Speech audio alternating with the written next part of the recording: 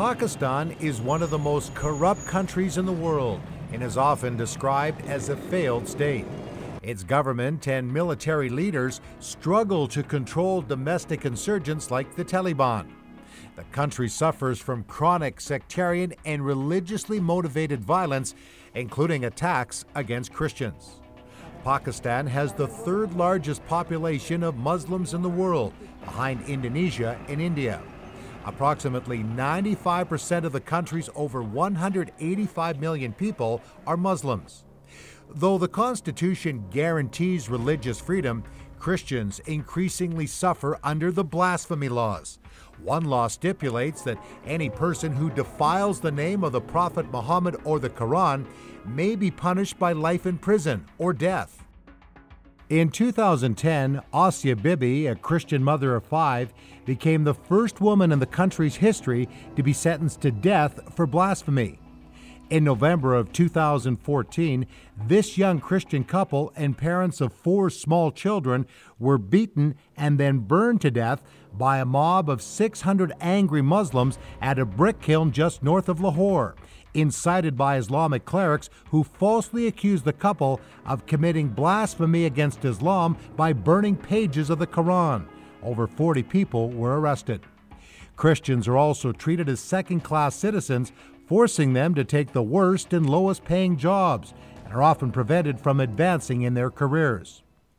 Christian girls are frequently kidnapped and forced to convert to Islam, and in many cases are abused by their Muslim employers. With less than 2% of Pakistan's population, Christians are an oppressed minority with almost no voice in society.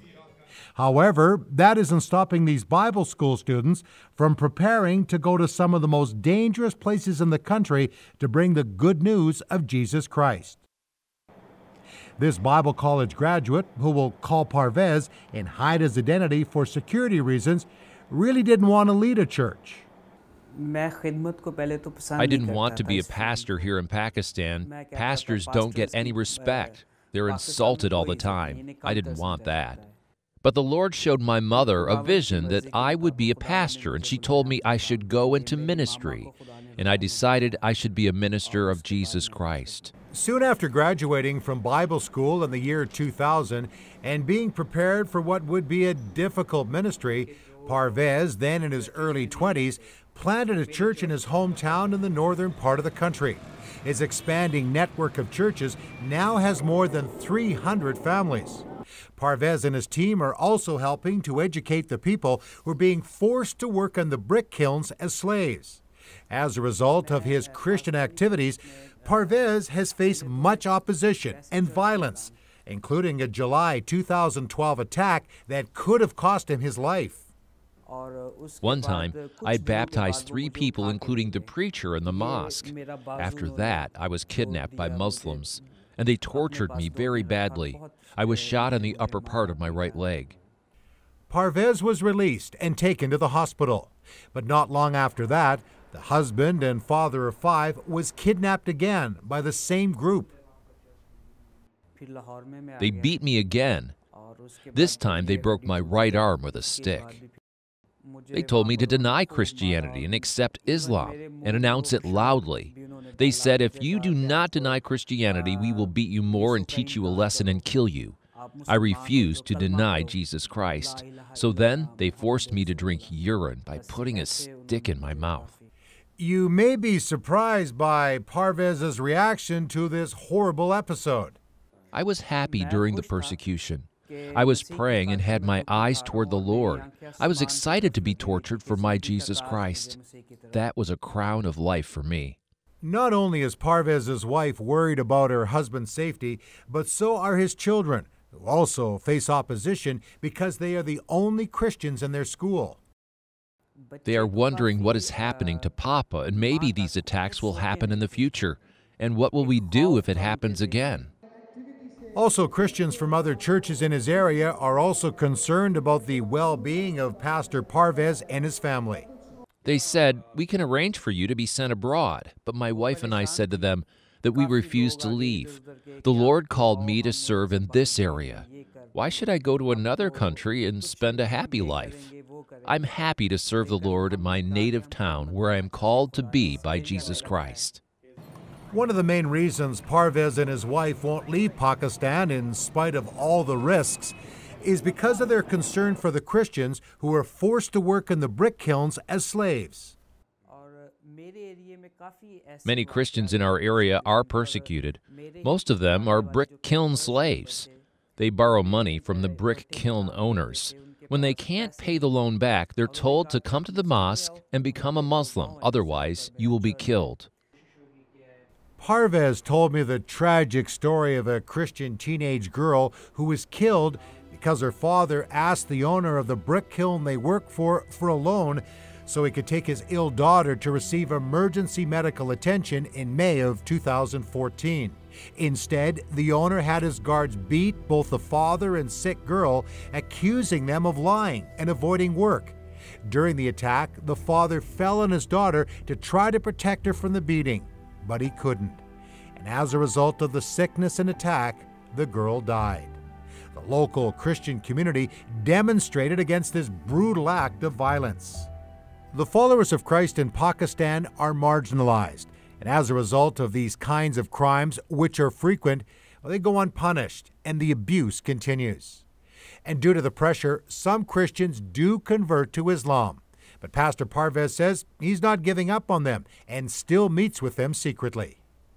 There was a family I met who became Muslims. I prayed with them. I counseled them. Now they want to come back to be Christians. But if they do, the Muslims will kill them on the spot. Pastor Parvez was one of 9 pastors who were sponsored by VOM Canada to take in the week-long Theology of Persecution and Discipleship course at this Bible college in Pakistan. Personally, it is very good for me and all the pastors and Christian leaders. They should learn the persecution teaching because ultimately they will have to go through persecution while living here in Pakistan. We should always be ready to be persecuted.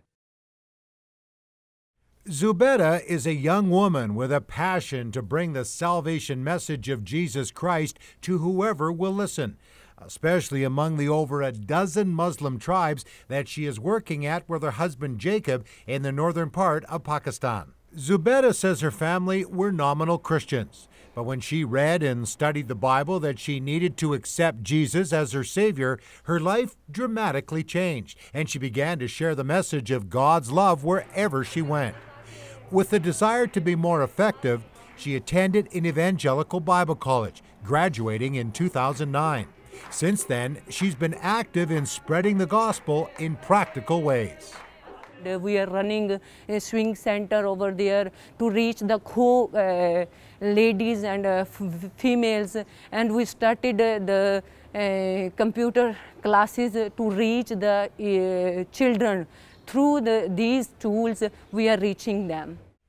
While many in these Muslim communities appreciate the practical and spiritual help they are receiving from Zubaida and Jacob, not everyone appreciates their efforts, especially the more militant Muslims. When we reached at a checkpost, they broke our cameras and they said to us, "You are not allowed to go over there, and we are not allowing Christians to go over there." And because they are feeling fear about Christianity and about Christ.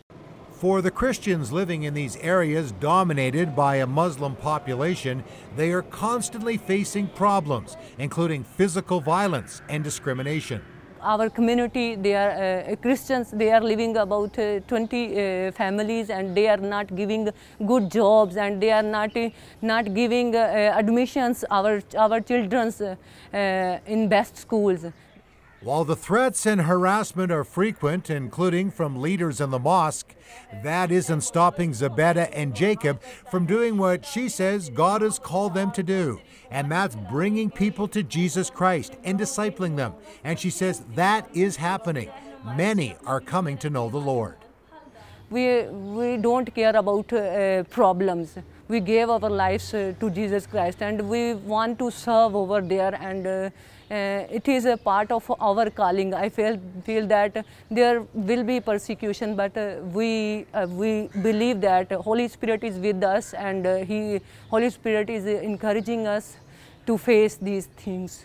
Zebeda and Jacob also took part in the Theology of Persecution and Discipleship course put on by VOM Canada, and says the teaching was very important to them.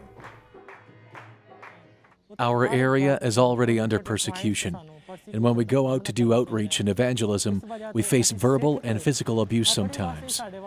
This teaching will be very effective for us in our home area. Akhtar has paid a huge price to pastor in northern Pakistan. Akhtar is a former Muslim who came to Jesus over 20 years ago after trying to prove to a Christian friend that the Bible was full of errors and convert that friend to Islam. When I read the Gospels, I couldn't find one single mistake against Jesus Christ, and I read he was the only person who never sinned in his life. Over the next 8 years, Akhtar, who had a university degree and a good job, studied different religions, including Christianity. And in 1998 says he became convinced that Jesus Christ was in fact the Savior and accepted him as his Lord.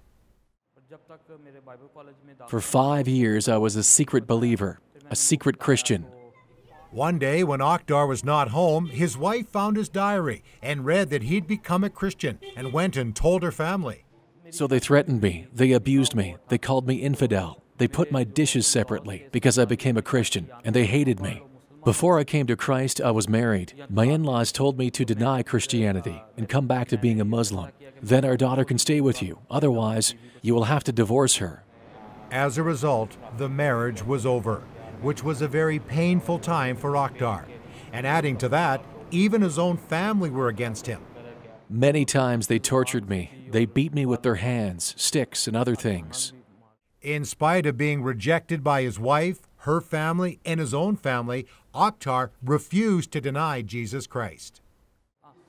I started to visit a pastor, and he taught me from the Word of God how to be strong during the difficult times, and how Jesus would help me in these difficult times, and how he takes care of me. Akhtar would need to be reminded many times over the years of the cost of following Christ, not only for himself, but for others as well. In 2006, he graduated from Bible school, and soon after started house churches in the northern part of the country, and began to quietly share the gospel and to be available to seekers.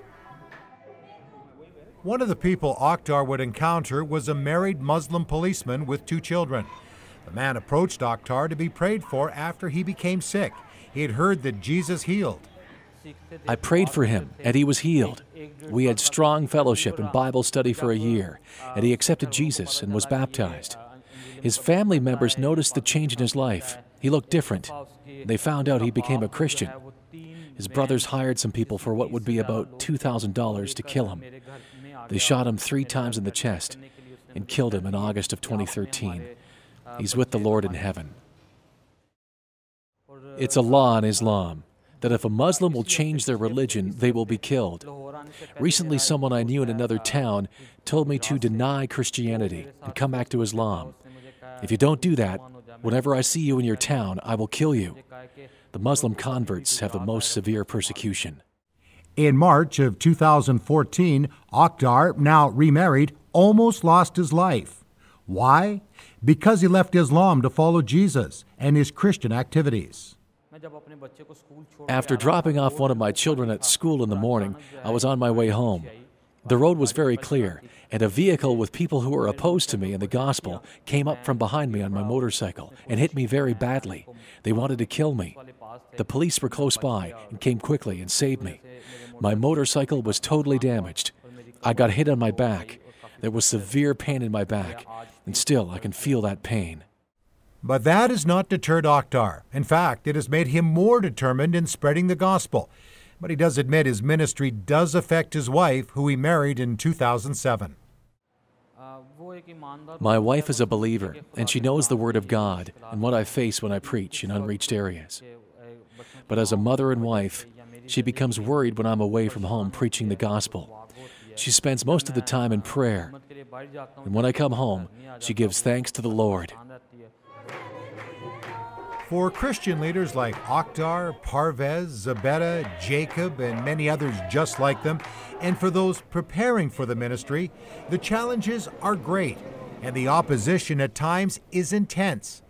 But they're all committed to seeing the gospel of Jesus Christ bring new life to the people of Pakistan and are willing to pay the price to let their light shine into the darkness.